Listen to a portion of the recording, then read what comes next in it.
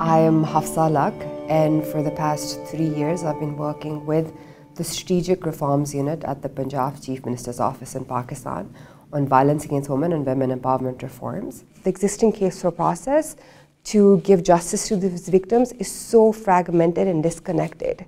The victim first has to go to a police station to register a crime.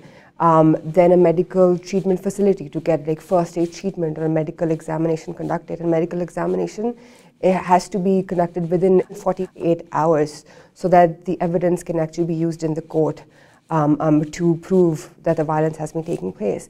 As in though they don't have access to these medical facilities, and because they don't have, there's no proof that the crime actually took place.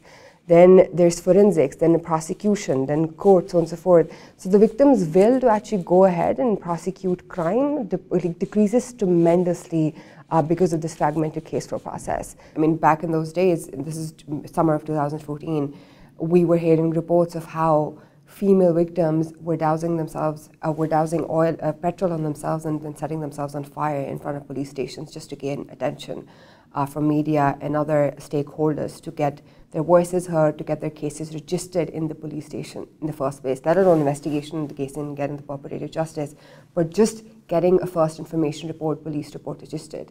And that got us thinking, like, what can we do to facilitate the victims as much as possible, to provide them a comprehensive justice delivery system.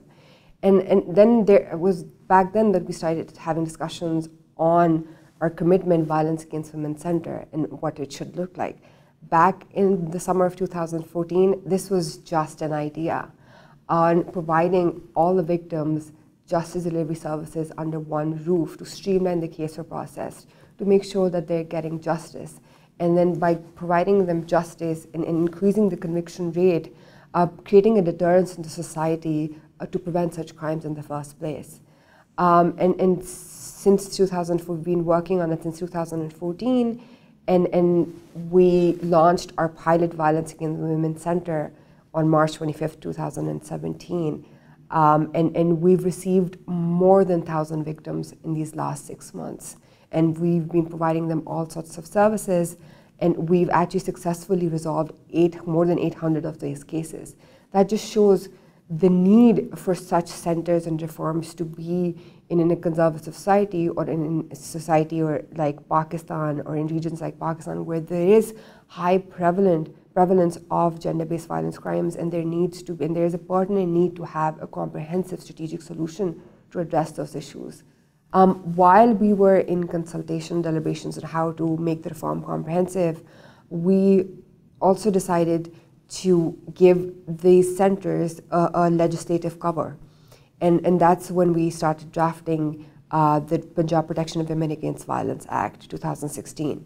Now, this act is the first of its kind in Pakistan because it provides civil remedies to the victims.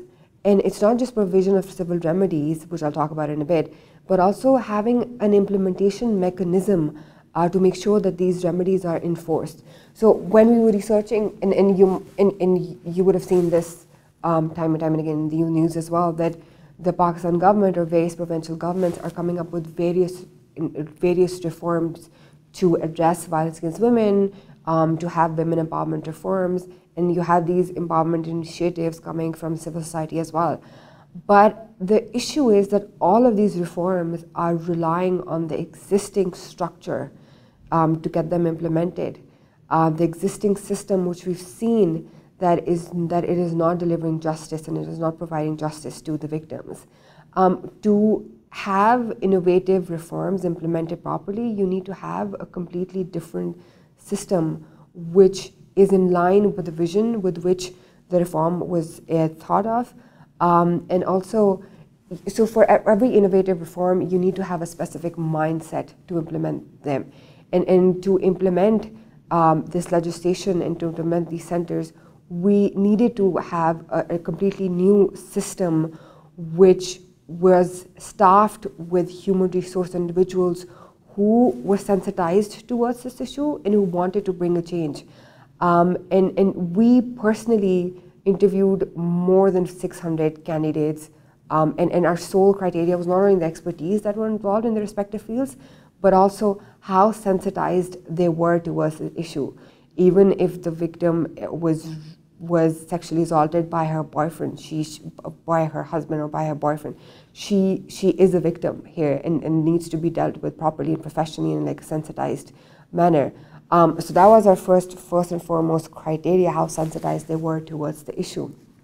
So coming back and talking about the implementation mechanism again, so we've seen that all these existing structures have failed to provide justice because their mindset is not aligned with the vision or with the progressive vision to make sure that the new innovative reforms are implemented and victims are provided justice.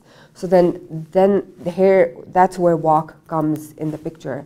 It's the most comprehensive system that's been designed and implemented. In fact, it's South Asia's first of its kind center that's been designed and implemented, and its sole task is to streamline the whole case process, to provide justice to victims, survivors of gender-based violence, but also provide them with post-trauma rehabilitation and then assimilate them into society and basically make them independent.